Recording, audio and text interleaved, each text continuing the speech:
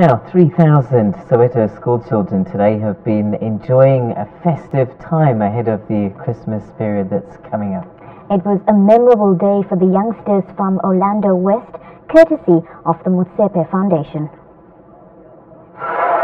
A school holiday frenzy, and everyone here gets to be spoiled. Some emotional moments too, as some of the kids were separated from their parents. For many, though, the spirit of Christmas was felt. I'm so glad that you're giving out toys for today. For Christmas, thank you.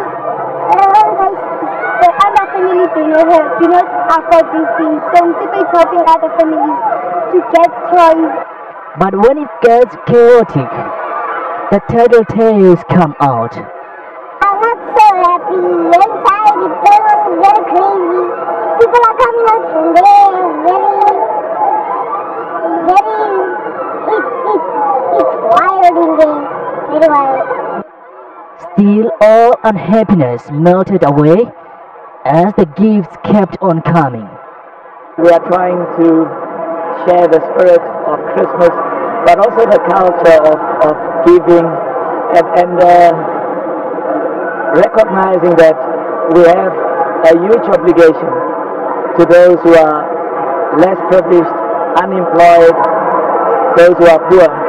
And it's very special to us to see these young boys and girls being so very happy. Some of us can't even afford to buy our children Christmas presents, so we are grateful. May God bless him. That's simply because a charitable spirit knows no limits. It's easy for us to love your family, but to love strangers, this is what we struggle with. So for me to give strange kids that I don't know, it becomes part of me, and so I'm like a father to them, and they're like children to me.